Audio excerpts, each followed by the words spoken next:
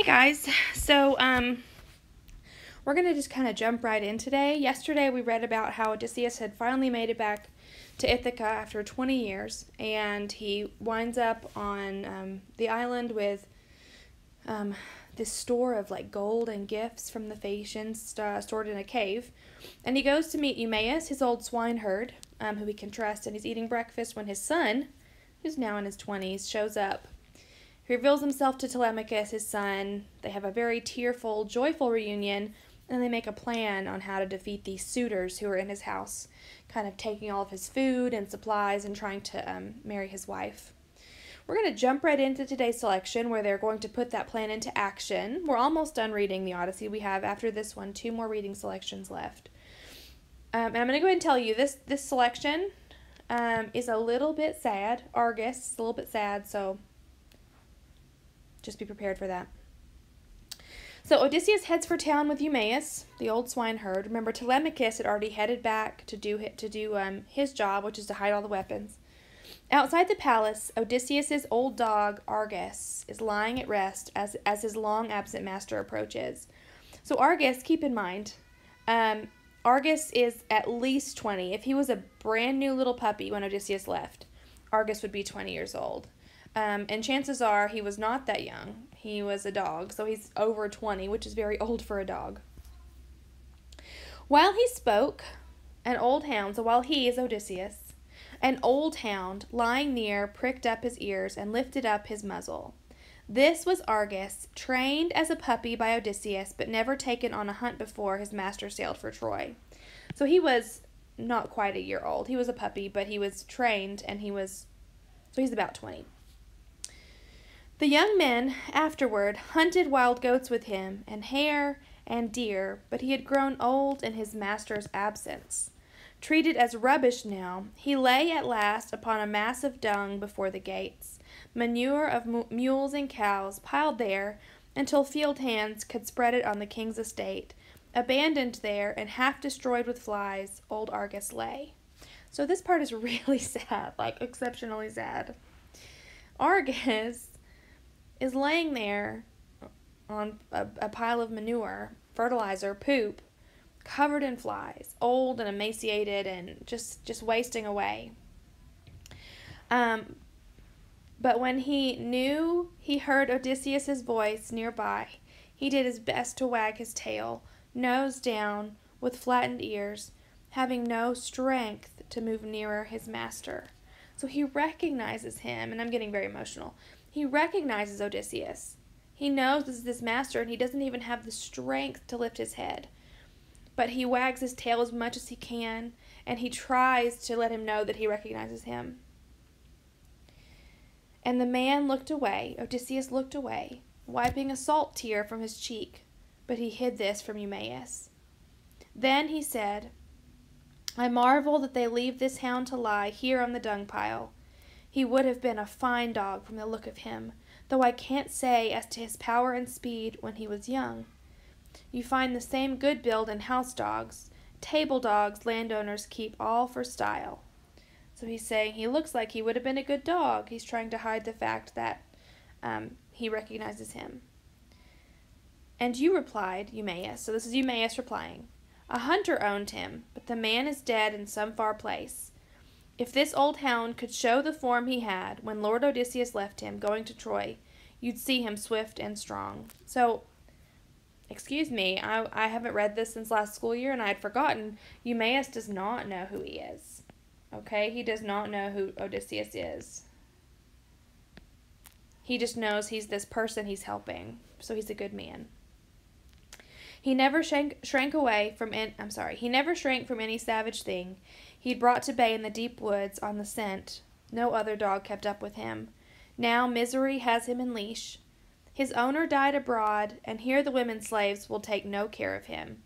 You know how servants are. Without a master, they have no will to labor or excel. For Zeus, who views the wide world, takes away half the manhood of a man. That day he goes into captivity and slavery. So he's saying, no one has taken care of this dog, but when he was in his prime, he was wonderful. Eumaeus crossed the court and went straight forward into the Megaron among the suitors. The Megaron is like the big great hall, like the main meeting area. But death and darkness in that instant closed the eyes of Argus, who had seen his master Odysseus after 20 years. And this part always really gets me because it's like the dog is waiting for him to come home, right? The dog is waiting to see him again. And once he does, he dies, which is just kind of devastating. Okay, I'm just going to move on because I'm getting very emotional. The suitors. Let's look at these stand-up young men. That was sarcasm. They're awful. Still disguised as a beggar, Odysseus enters his home, so no one knows it's him. He is confronted by the haughty, which means arrogant, suitor Antinous. Okay, Antinous is a very arrogant, full of himself guy. But here, Antinous broke in, shouting, "God, what evil wind blew in this pest? Get over, stand in the passage, nudge my table, will you? Egyptian whips are sweet to what you'll come to here, you nosing rat, making your pitch to everyone. These men have bread to throw away on you because it is not theirs. Who cares? Who spares another's food when he has more than plenty?" So we do not like Antinous, okay? Antinous is saying, like, you're disgusting. Whips would be easy compared to what I'm going to do to you. We have all this extra food and it's not even ours, so we can just throw it away and not even give it to you because it doesn't affect us. He's being a terrible guest.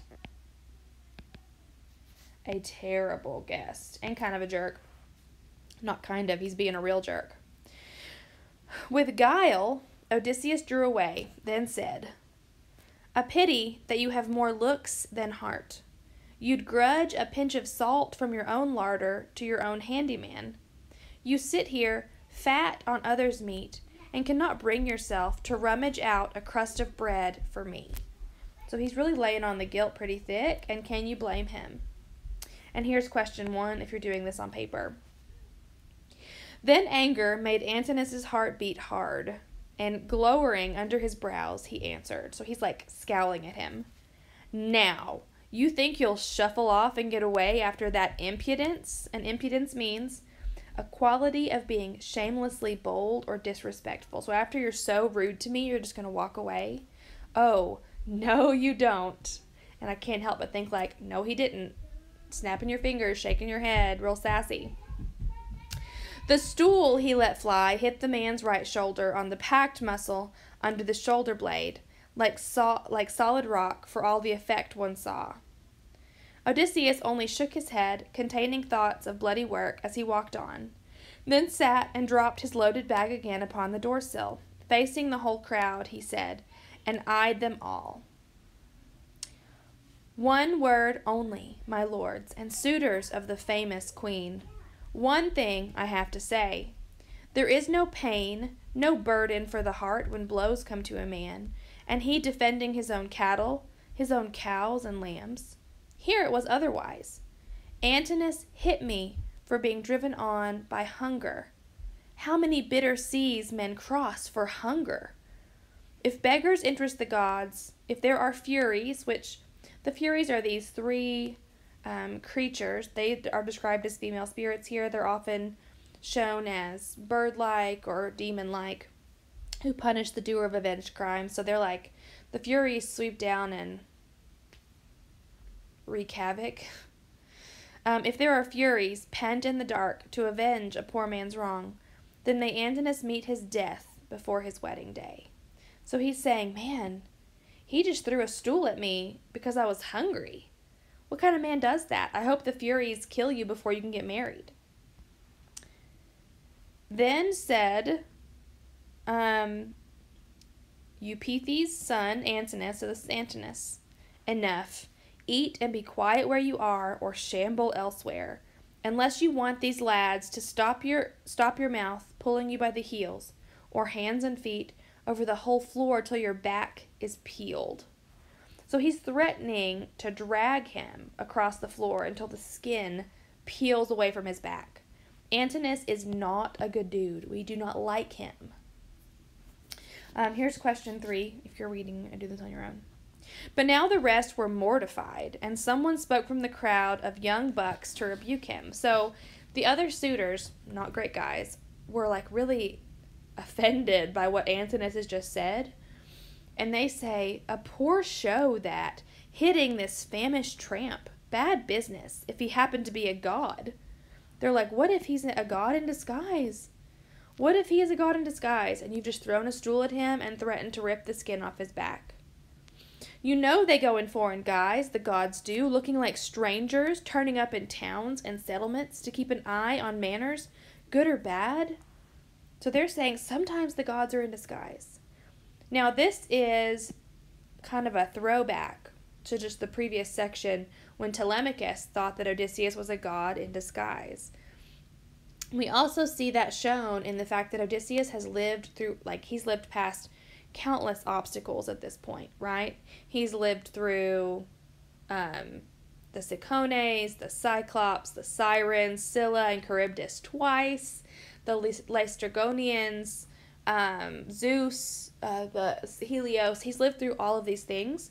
So he is a little bit godlike, even though he's just a mortal man. So here's another nod saying maybe you've just made a god mad. Maybe he's a god in disguise.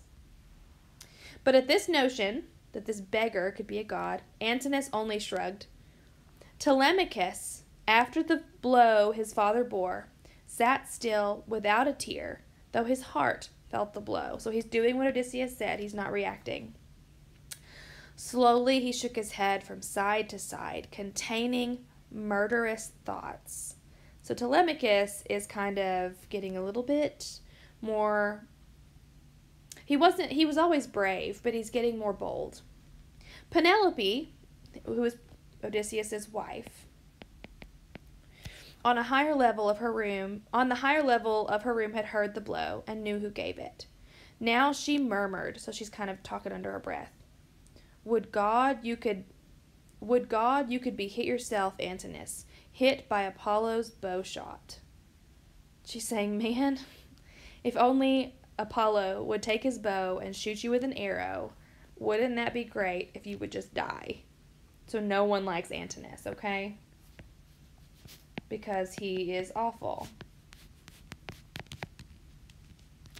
And Eurynome, which I have to look at these pronunciations a lot for these. Eurynome, her housekeeper, put in, he and no other, if all we pray for came to pass, not one would live till dawn. So just Antinous, we want all of the suitors. We want all of the suitors to die. We don't like any of them. We want them to leave. They are taking everything out of our home. They've overstayed their welcome. They're awful. We want them all gone. Her gentle mistress, this is Penelope,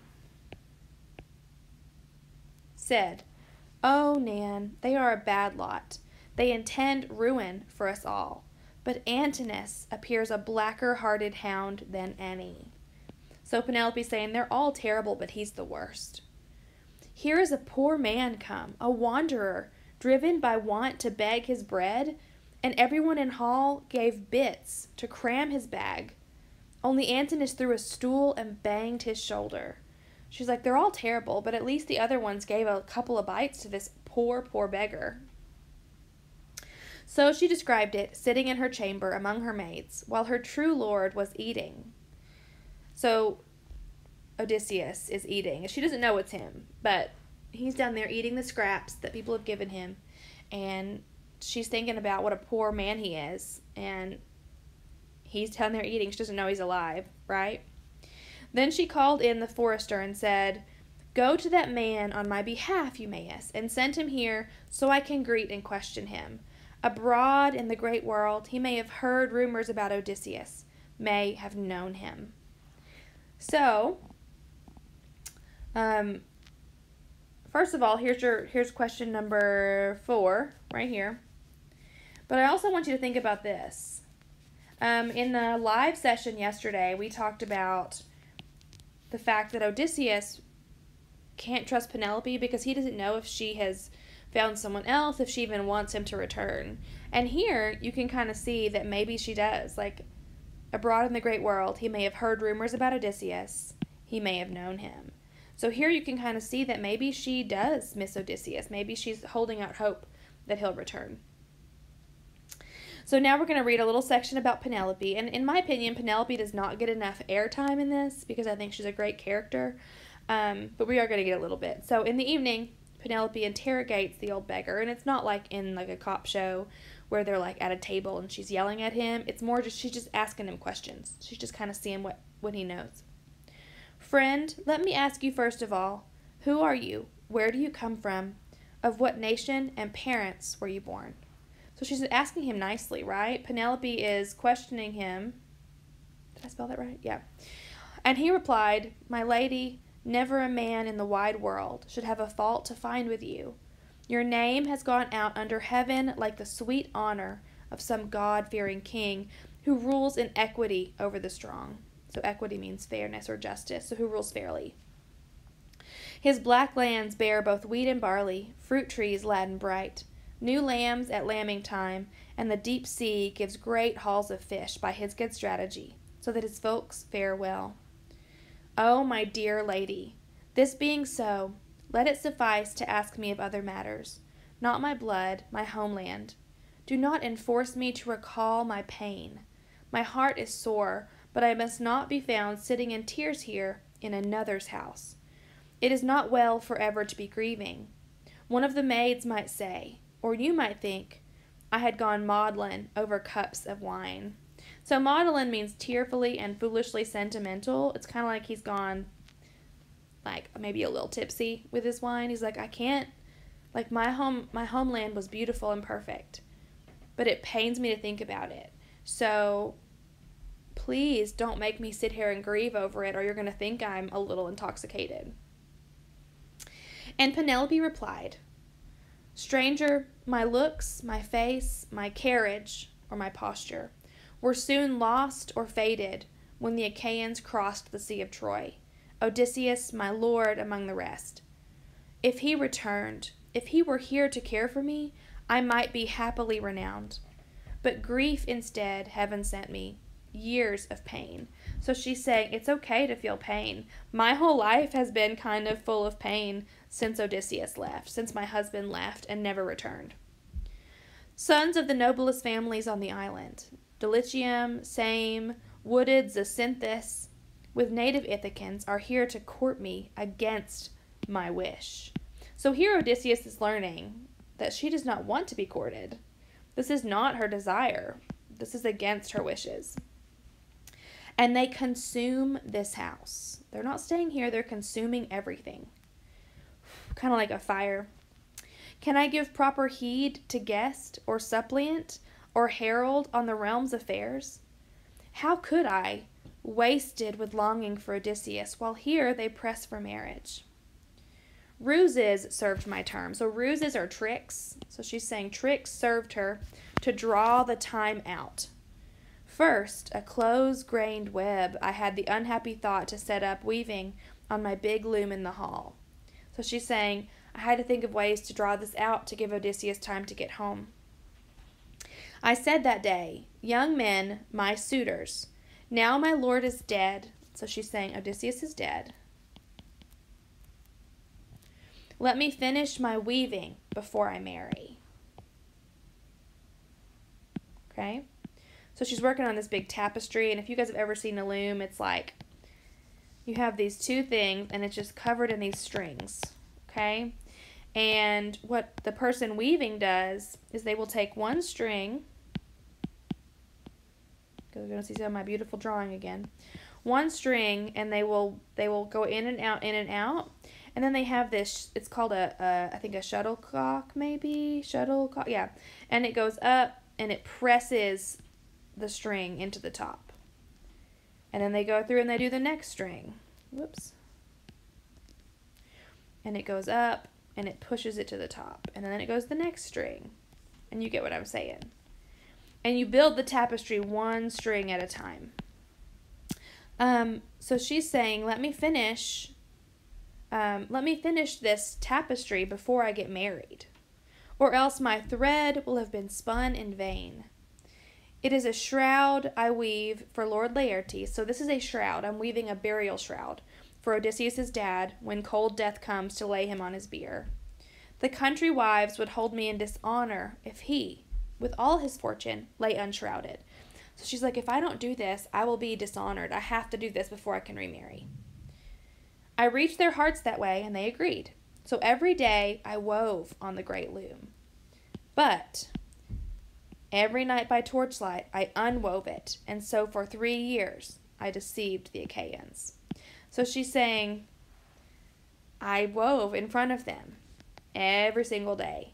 And then at night I would come in and I would pull the strings out. So I would just take them out and I would basically rip it out. And I would take them out. I thought this would work better. Okay?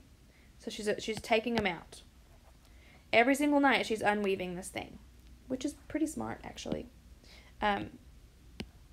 Sorry, I want to get that off there so I can take notes. But when the seasons brought a 4th year on, so she did this for 3 years. As long months waned and the long days were spent, through impudent folly and the slinking maids, they caught me. So the maids caught her, clambered up to me at night.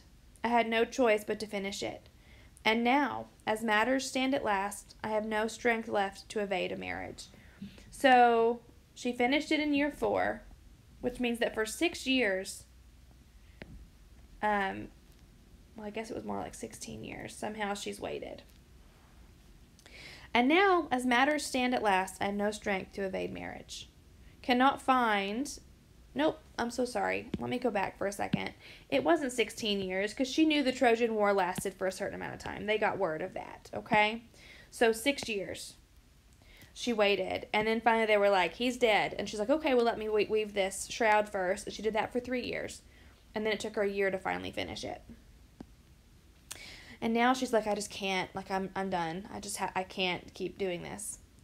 Cannot find any further way. My parents urge it upon me, and my son will not stand by while they eat up his property. He comprehends it, being a man full grown, able to oversee the kind of house Zeus would endow with honor.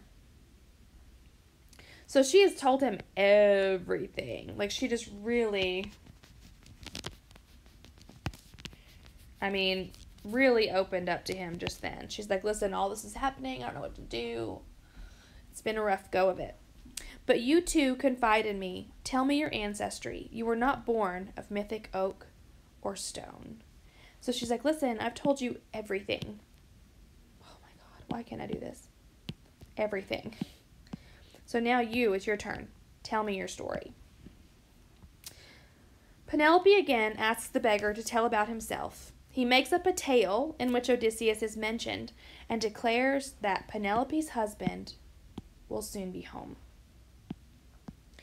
You see then, he is alive and well, and headed homeward now, no more to be abroad far from his island, his dear wife and son. Here is my sworn word for it. Witness this, God of the zenith, noblest of gods. So he's like, I swear by Zeus. And Lord Odysseus Hearthfire, now before me, I swear these things shall turn out as I say. Between this present dark and 1 day's ebb, after the wane, before the crescent moon, Odysseus will come. So he's saying before the next night falls, you're going to have your husband back. And that's where this section ends. So most of the section is kind of used as like a backstory for what's been going on with Penelope, which we needed to know, right? Because as reader... and here's the last question. As a reader, we don't know if she has turned from him or if she's still on his side. So this was a good way to realize that Penelope was faithful. Now, Odysseus has not been totally faithful. But we're just going to move on from that for now. Okay, so here's your reading for today. It is Wednesday, April 29th. This is for I Learned Day 30. Okay, it was originally I Learned Day 32, but after the switch, now it's I Learned Day 30. If you have questions, you can text me, you can email me. We will meet today. Let's go ahead and meet at 3 p.m. instead of 2 because people seemed to like that better yesterday. So we're going to meet at 3 p.m. today to talk about it, and I'll see you guys then.